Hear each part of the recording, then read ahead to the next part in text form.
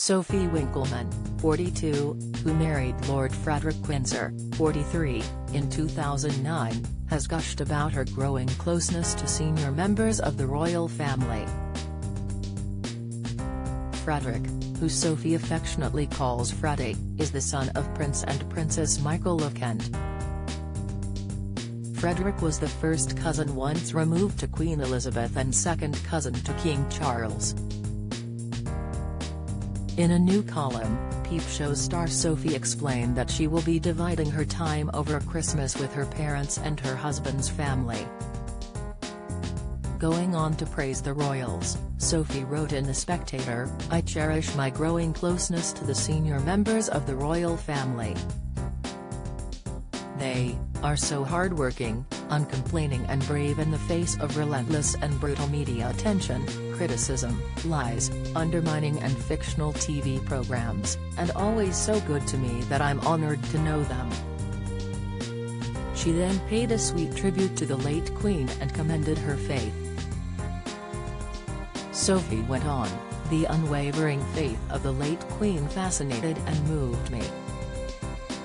How does one put aside rational thinking and science and believe in something so allegorical and, well, mad? It is a question which keeps whispering to me and one which I feel compelled to keep exploring."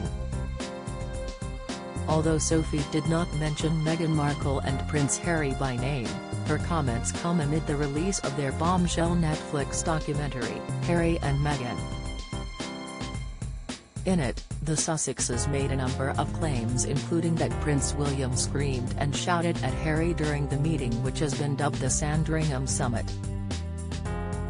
Harry also claimed that the institution leaked their plans to move abroad and accused the royal family of a huge level of unconscious bias.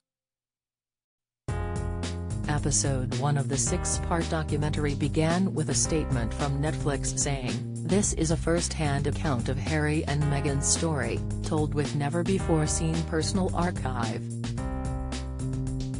All interviews were completed by August 2022.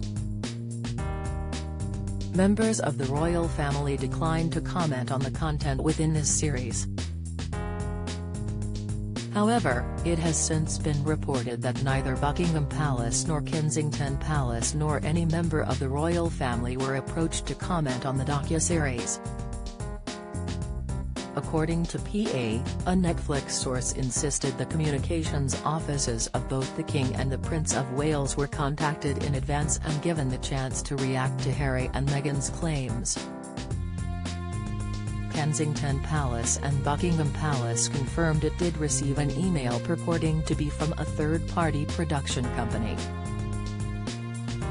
It added that it attempted to verify its authenticity with Archewell Productions, the couple's firm, and Netflix, but never received a response.